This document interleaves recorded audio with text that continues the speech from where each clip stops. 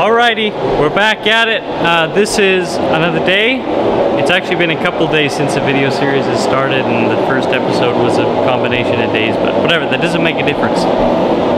So, a couple updates. My press here has just been supercharged. I bought a brand new ball door, 5 horsepower, 3600 RPM motor, and that's running the pump, and it makes it go super fast, which is awesome for punching. I just punched a hole in this 3.5 pound billet. I have 2 more heating up in the fire, and then a whole bunch more in that pail right there. Look at that. Lots of 3.5 pound billets. So right now, my heat is going to be heating up, punching the holes, and then going to the power hammer. And I'm going to start with trying to spread the cheeks a little bit and forge the round face of the hammer with the cupping tool. I think that's what I'm going to try and do, see if that heat works out. If not, I'm going to see if I can forge the troughs in the same heat that I punch. So that's going to mean that all the heat that's left over from the punching will be utilized, and then it'll save me on another heat. That's the hope anyway.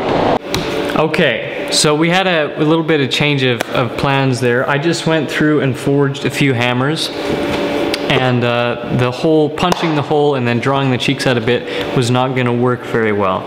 So instead what I'm doing is punching the hole and forging the troughs in, and that is working very good. I'm using a spring fuller under the power hammer.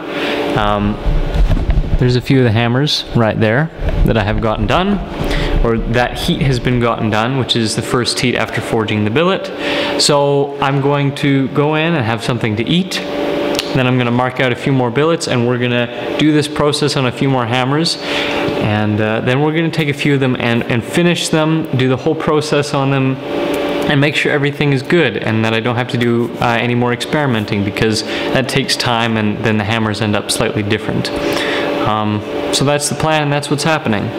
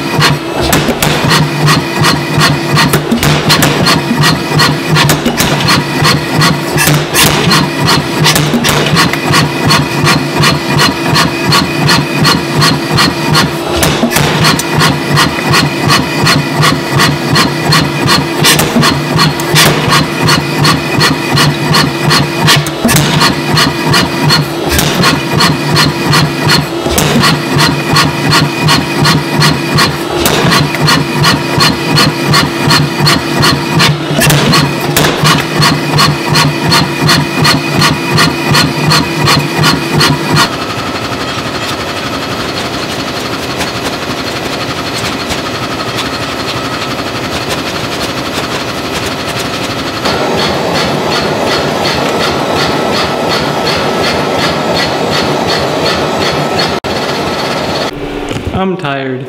I just got done a whole whack load of billets, the second heat. So first was the heat to forge it in the billet, and next is punching and forging the troughs. I have wrecked my power hammer spring fullers. They're completely wrecked, and in fact so bad that on the last hammer it just the lines were just not fixable, so the trough lines, so I had to throw it away. So I had two mess ups, one that was punched too far off, and the one that had the bad troughs. And there might be a few in there that won't pass, but hopefully I can either try and fix them or I'll have to squish them, throw them away.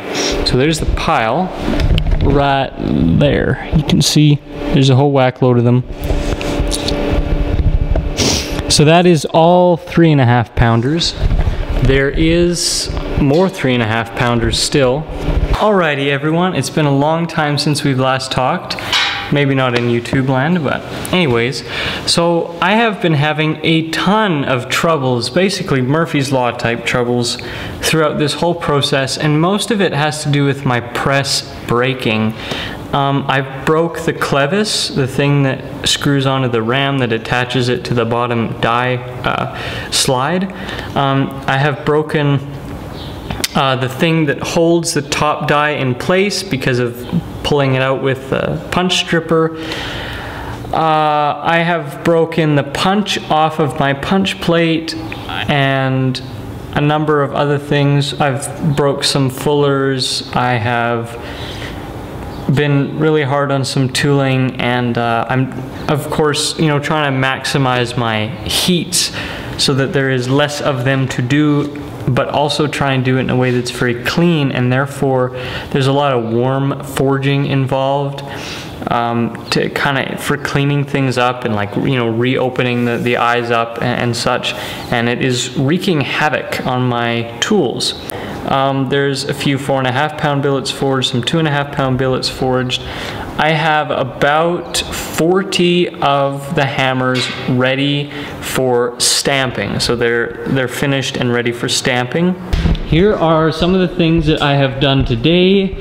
Some of them were already here, but you can see that on this heat I have drifted the hammers and then spread the cheeks. And you can see that the cheeks have become level with the troughs. You can see it really well on this one right there. You can see it really well on all of them, I guess. Whoop, there we go. So then I have to go ahead and clean up the troughs. Even though that the edge where the cheeks meet the troughs is pretty rough, that doesn't matter because that gets shined up by the, like, that doesn't even become cheeks. You can see how some of them are a little rough on the very edge of the cheeks when it goes into the trough, but you can see over here that once you get those troughs forged, you know, it just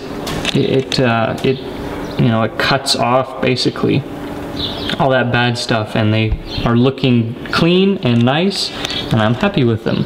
There is the old clevis. You can see it. It was broken in half. It's held together right now by the set screw. And this is the new one. Look how beefy that is. It's a beefy, beefy piece. Here is the bottom die stripper plate with a stuck hammer in it and the punch that broke off. Also, as I forgot to show, I guess over here, see that little bar hanging down?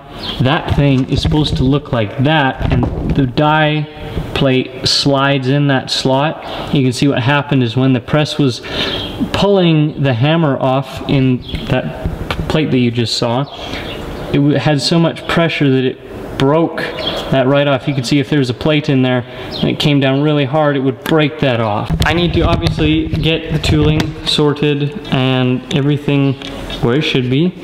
You can see I have a whole bunch of wood here. I have started cutting the handles, so that's some more boards that need to be ripped. Here is some long planks, maybe you would call them, and then they all need to be sawed into lengths with the miter saw or the chop saw.